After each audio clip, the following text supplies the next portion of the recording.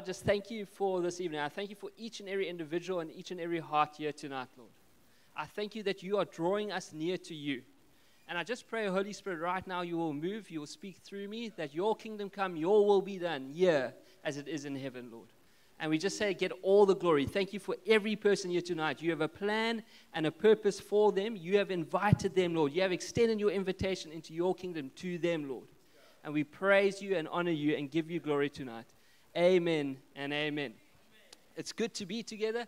If you're joining us for the first time this evening, you may not know this, but we've been in an amazing series over the last 4 weeks called The Good News for the Weary Soul. And we've been preaching through the gospel, and we've been telling about the good news, who is Jesus Christ. And I'm just going to read one scripture to set us up this evening, but it's this in Romans 5. If you need good news this evening, it rests in Jesus. Since we have now been justified by his blood, how much more? Say, how much more? There we go. Shall we be saved from God's wrath through him? For if while we were God's enemies, we were reconciled through the death of his Son, how much more, having been reconciled, shall we be saved through his life? That is the essence of the gospel, that we were once dead in our sin, but now we have been justified through Christ Jesus. We have been forgiven. So all of our sins have been forgiven, and we are made right in the Father's eyes. We have redemption. We are free, and we are no longer slaves to sin and no longer slaves to our old way of living. Jesus was the propitiation, that word that we can never say correctly, but we are favored because we are no longer under God's wrath because he was the perfect sacrifice for our sins. And lastly, he brings regeneration, that we are fully alive. We are no longer dead in our sins, but we are fully alive in Jesus Christ. And that is the good news of the gospel. And we've heard about this over the last few weeks. But my question tonight is, what are you going to do with the good news? Now that you've heard it, what are you going to do with it? Because we've each have been given a gift. And I don't know how often you think about the Roman Empire, but the Romans thought about a great invention called the newspaper. You may not know this. The newspaper was actually invented in 59 BCE, 59 years before Christ. They needed a way to spread news around the Roman Empire and around each and every city that called Rome their empire, and they needed a way to spread news about gossip, about current events, about things going on. And they knew that in order to get this news out, they needed to tell everyone how good and how glorious the Roman Empire is. But the same way that we have received the good news, the gospel, we need to spread it far and wide. If we aren't spreading it far and wide, that is not really good news at all. It's just another Sunday service. It's just another preach that maybe you've heard, but it's not getting deep inside of our hearts. And to maybe bring this analogy to the fore here is, imagine I just was 30 minutes late one day to preach. I ran up on stage and I was huffing and puffing, and then you maybe ask, Michael, what's going on? Why are you so late? Why are you just coming in right now? And I say, well, you wouldn't believe the craziest story happened, right? I was on the highway, I was coming to church, I was coming to the evening service, and all of a sudden I get a flat tire. And I needed to get out and change my tire. You may stop believing me at that point because I don't know how to change a tire. But I need to get out, I need to change my tire, I need to use my muscles and jack the car up and do all those things. And while I'm doing that, all of a sudden, there's a petrol tanker that's hurtling down the highway, and it careens and swerves, and it hits me at full force, and I'm gone in an instant. And you will be going, but that doesn't make any sense. I don't believe that, because you're speaking to us here tonight. You're making up stories, you're telling lies. Why would you think that we would believe the story? And my question tonight is, if you think that I can be hit by a petrol tanker and be here, that there's such a powerful encounter with something, it's the same with the good news of Jesus Christ. That if we have been encountering Jesus Christ, our lives will be forever changed and transformed. What is more powerful, a petrol tanker or the God who created the heavens and the earth? See, if you encounter the good news of Jesus Christ, you can never be the same again. And you will hear me preach it time and time again about the transformed life, that we're not the same, that the old is gone and the new has come. And I really, really do believe it. Why? Because Jesus transforms and changes lives in an instant. And he can do it for you this evening. And he has already done it on the cross all those years ago. And he is calling you. He is inviting you tonight into a greater story. And so the title of my preach is simply this: the greatest invitation. And you're going to find something on your chairs. And I believe that Jesus is calling each and every one of us. He's inviting each and every one of us into his kingdom. To partake in something glorious, to partake in something far beyond our wildest dreams or imaginations, and that he has something prepared for us. And so he is inviting you tonight. And Jesus likens this invitation to a wedding feast, that each of you have been invited to a wedding. And we've just had the wedding of the decade, the McGaw wedding. There we go.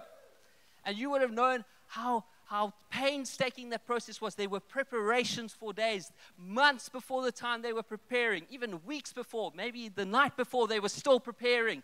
But it was a wedding of celebration. It was a wedding that you wanted to be at. Why? Because you knew, you had expectation for what was going to happen. There was going to be dancing. Iko was going to try and dance. Henry was going to set the dance floor alight. There was going to be celebrations. There was going to be good food. There was going to be joyous occasions. You had an expectation for what was coming. And I want to ask you, what is your expectation for what Jesus wants to do in your life tonight? There's an invitation that he extends. And he likens this to the parable of the wedding feast. And you can turn in your Bibles to Luke chapter 14.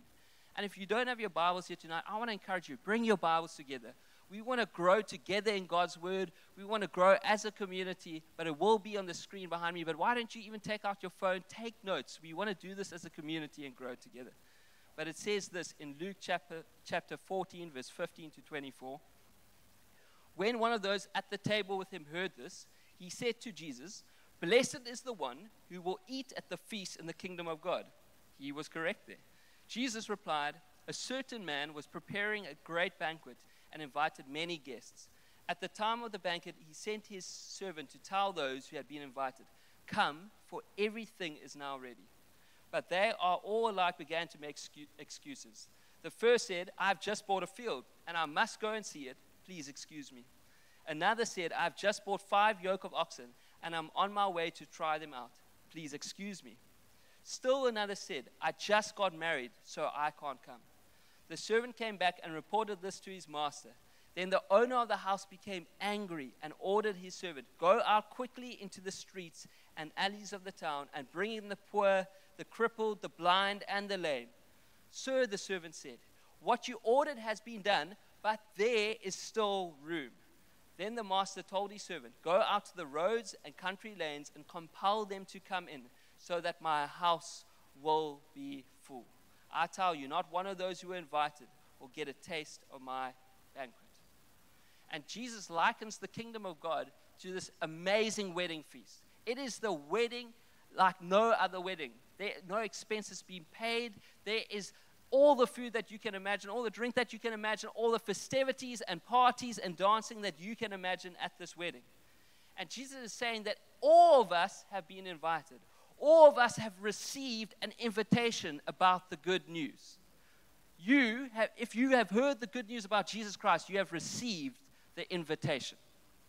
And what we do with this invitation is important. Back in those times in the Jewish culture, they would be told about the wedding, but they would not be told when the wedding date was. And so excitement would start to build up, and there would be a sense of expectation.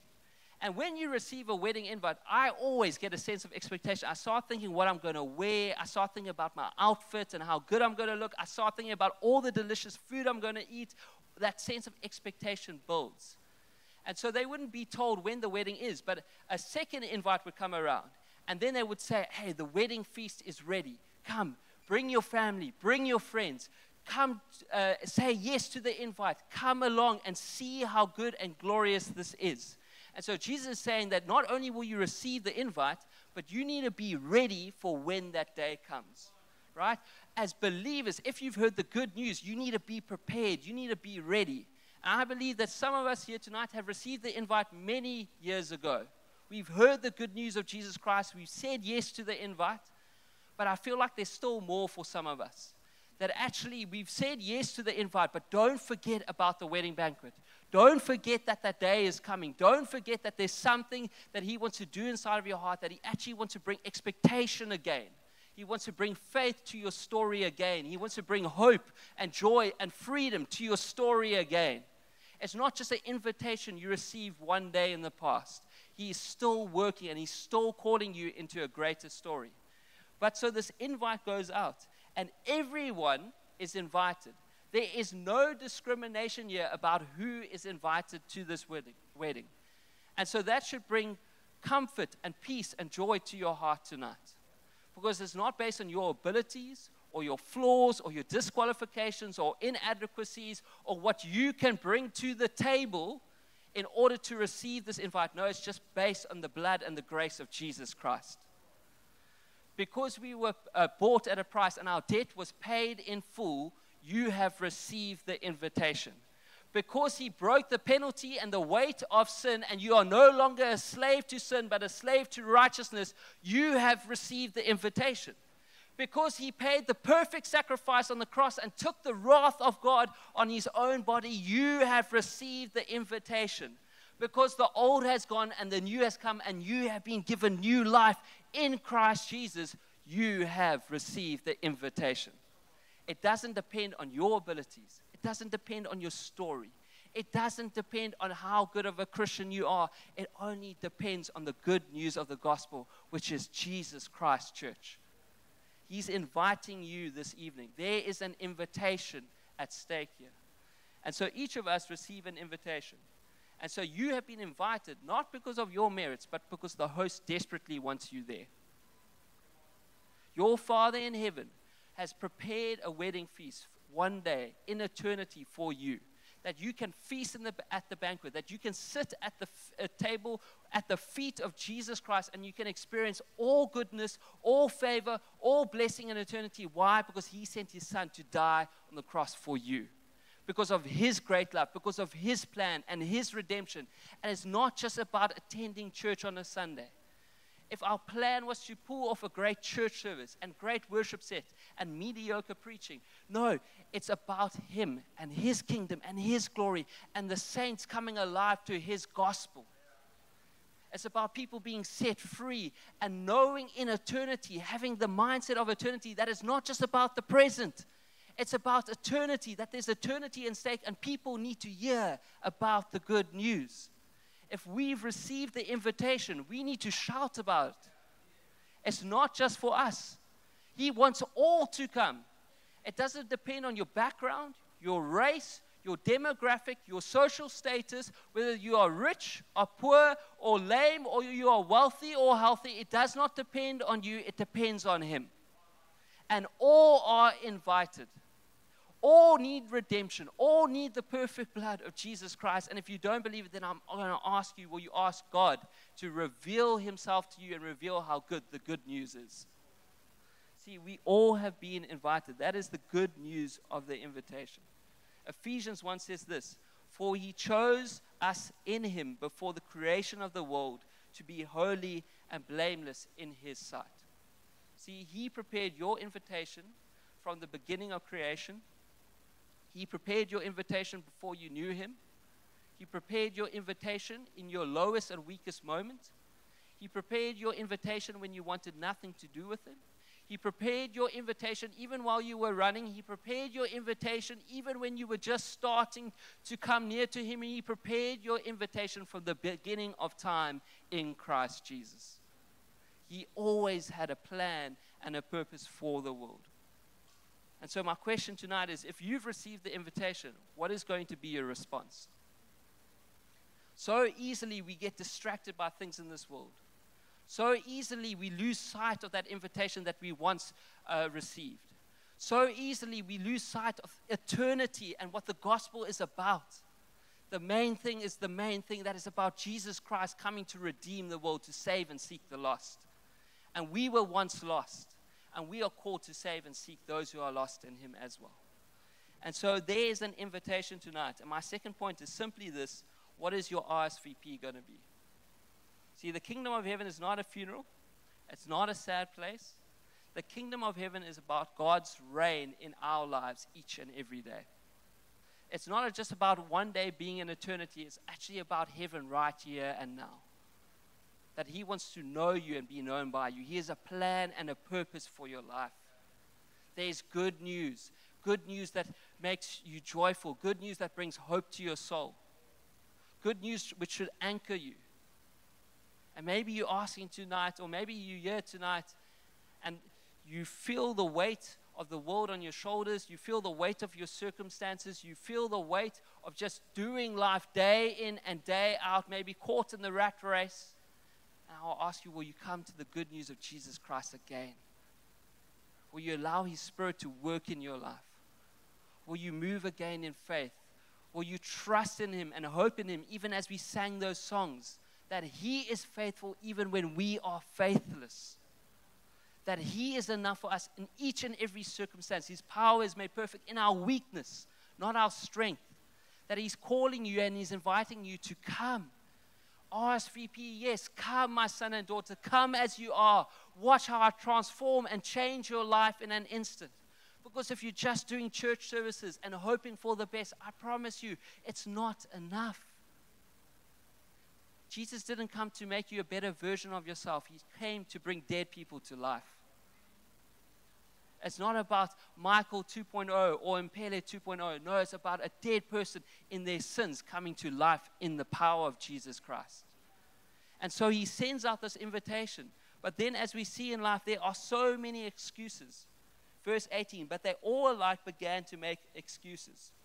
See, they gave up the splendor of the wedding feast for the things of this world.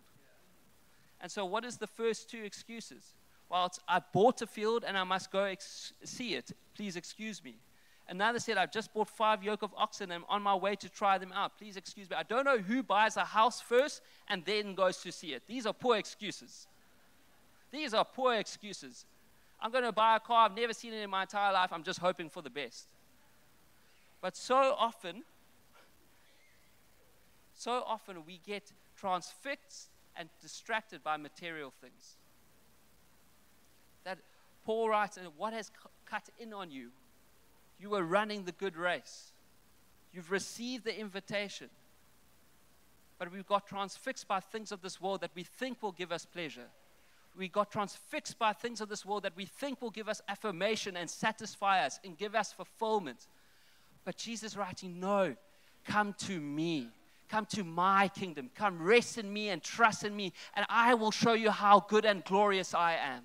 I will show you the feast of heaven. I will show you my blessings and my favor. I will show you how I can take your life in an instant and transform it. I will show you how I can take you from anxiety to peace, from depression to fulfillment, from all these things. I will show you how good and glorious I am. We just need to RSVP, yes. And they begin to continue to make excuses. I'm busy. I just got married. Putting our family first, putting all these things that God has given us first, but forsaking the first thing, which is His kingdom and His invitation. I feel like God is calling the church to wake up again. What has He called us to? It is the great invitation. And so we all have a choice. If you open up your envelope, tonight you have a choice. There's the good news of Jesus Christ. He's called you. Maybe you're here tonight and you're still unsure about this. You're still unsure whether you can trust Him and hope in Him. Maybe you've walked away for a period of time and you've gotten so swayed by the things of this world that you've forgotten about His goodness and His grace. And I will ask you again, will you trust in Him and will you RSVP yes to His kingdom? Will you remind yourself about the core of the gospel? That it's not just about you and your personal Jesus, it's actually about His kingdom and the lost and broken being made whole in His great story. What is our response going to be tonight, Life Changers Church? How is He calling you? What is He calling you into? Not just from what is He calling you into. He didn't just save you from the power of sin and death. He saved you for something greater. Eternity at stake for those around you. See, we can't accept this invitation while we can't accept this invitation while we let's try this again. We can't accept this invitation while we entertain other offers. There we go. Got that out finally. We can't accept this invitation while we entertain other offers. As a young man, I used to do this, where I would wait until I got the best offer for a party, and I would say yes to one thing, but I knew that something else was coming, and then I would actually just craftily sneak my way into something else, because I knew that there was a better opportunity, a better thing. But we can't entertain this invitation while we are entertaining other offers. He wants to be the main thing in your life. He wants to be the center and the anchor and your firm foundation forevermore. Don't let other things distract you and detract away from the goodness of Jesus Christ in your life. And so the invitation is to be in communion with your King, Jesus. It's not an apathetic acceptance of His grace, but an intentional response from our hearts to show up, to partake in His feast, to respond to the invitation, and to be ready when the time comes for the festivities to begin. And so the only entrance, the only requirement for you is that you are ready and that you are more hungry for the things of God than the things of this world. That you are more hungry for the things of the wedding feast than what the world can offer. That's the only requirement. And so we receive the invitation. Then we need to accept and respond to it. And my third and final point, a simple sermon tonight, is your plus one. Who are you bringing along? Because it's never about you alone. It's about the world. Eternity is at stake. If we receive the good news, then we know that we have been saved from the penalty of sin. That there is God's wrath, but through Jesus Christ we have been redeemed, and others need that redemption as well. And so we receive the initial invitation. This is the promise of salvation. We have been saved from our sin and from death, and we have been given an eternal inheritance with the Father in heaven. Secondly, we need to show up. We need to RSVP yes. But thirdly, we are called to invite those who do not yet know the splendor of the King and how good the news is of Jesus Christ. And so who are you bringing to the wedding feast? See, if you have heard the good news tonight, then know that it's not only for you. I don't consider myself an evangelist, but I know that God has burdened me with a love for His people and His bride. That there is a burden on my heart to know that people need to know the good news of Jesus Christ.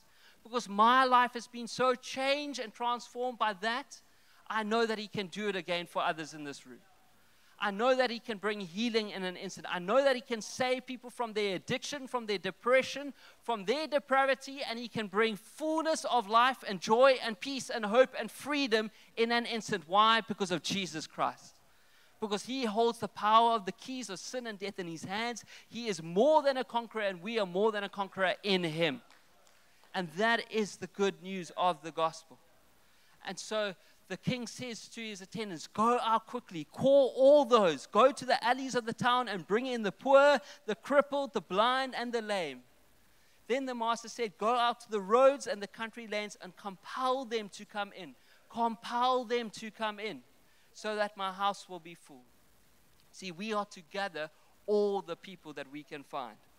The depressed, the lonely, the arrogant, the proud, the sick and the poor, the wealthy and the secure, the ones who seem to have it all together and the ones who don't, the rejected, the popular, the drunkard, the victim of abuse, the forgotten, the esteemed, the street sweeper, the government official, the addict, the CEO, the single mother, the young ones, teenagers, young adults, parents, middle-aged, mature in years, and everyone in between. We are to go out and tell the good news of Jesus Christ to everyone. That's the invitation tonight. And so everyone needs to hear the good news of Jesus Christ. And if we don't tell people about how good the Son is, they will never know how good the Father is.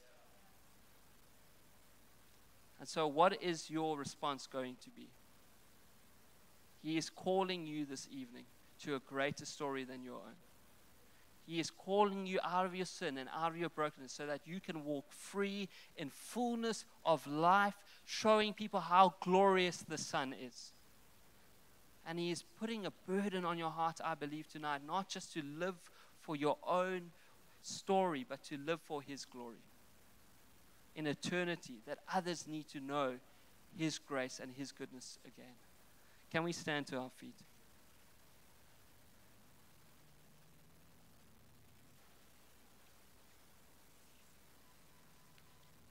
Simple sermon this evening.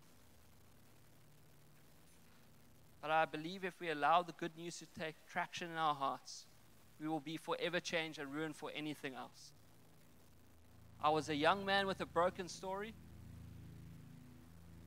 who all I wanted to do was make money and make a career for myself. I was depressed and lonely, but I found freedom and purpose in Jesus Christ. And now I am ruined for anything else. And this isn't just for a preacher on a stage, but it's for each and every one of us, because we are the bride of Jesus Christ. We are the body of Jesus Christ, and He is calling us to something greater. There are people in this room who have been given words of knowledge, who have been given gifts and talents to be used for His kingdom of God, and you've been keeping them hidden for far too long. There's people in this room who have forgotten the invitation, what God is calling you to. There's also people in this room who I believe have been carrying their pain and their shame and their brokenness. And you feel like you've been doing it all by yourself. I feel like the invitation is let go, come and follow me. Find your peace, find your wholeness at the foot of the cross. And then walk in His grace and His goodness, and watch how He transforms your life. Watch how He takes away the pain. Watch how He brings healing and wholeness and freedom to your story. And then be willing to accept that burden for others, that others need to receive the good news of Jesus Christ. If you haven't been unsettled tonight, ask God to show you a burden for the world, a burden for others. The Life Changes 5 p.m. Will we be the good news? Will we tell people about the good news of Jesus Christ wherever we go? If there are seats empty here tonight, there are people who need to hear about His good news. And this isn't a strategy to fill church. This is a strategy to see the lost and the broken find healing in the person of Jesus. Why? Because that was always God's plan from the beginning. And so with all eyes closed, if for the first time you're saying, I want to say yes to this invitation. I want to say yes to this Jesus. I want to make Him my personal Lord and Savior. I want to follow Him. I'm going to trust in Him. I may not know how this turns out. I may not have all the answers, but I am willing to put my trust in this Jesus that you speak about. I'm going to ask you right now, will you just lift up your invitation card with all eyes closed? See that hand. See that hand.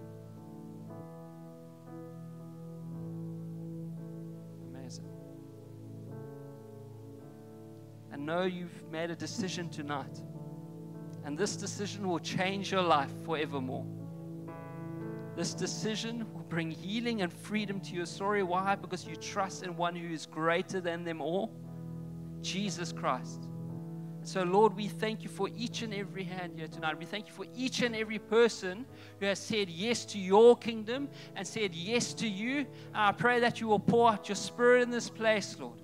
That they have chosen to make you their Lord, their Lord and Savior.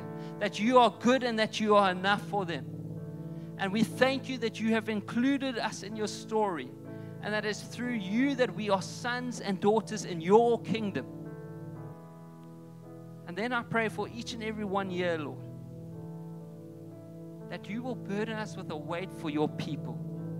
That there are people in desperate need to hear the good news of Jesus Christ. And that you are using us, Lord, the lowly, maybe the marginalized, maybe those who think that they can never be used for your kingdom. You are using us to spread the good news of Jesus Christ. Lord, we've received your invitation. We're responding yes to your call.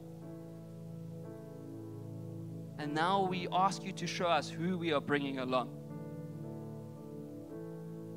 That the community of Tableview will be forever changed because sons and daughters respond to the call and they choose to come alive to the purpose and the plan of the gospel. That the city of Cape Town will be forever changed. Why? Because they respond to the call. They have come alive to the plan and purpose of the gospel. That their families, their homes, their schools, the hospitals, the universities will be forever changed. Why? Because they've come alive to the plan and the purpose of the gospel. So, Lord, we honor you tonight, Jesus. We honor you tonight. We say, have your way. Pour out your Spirit in this place, Lord, and get all the glory. Amen.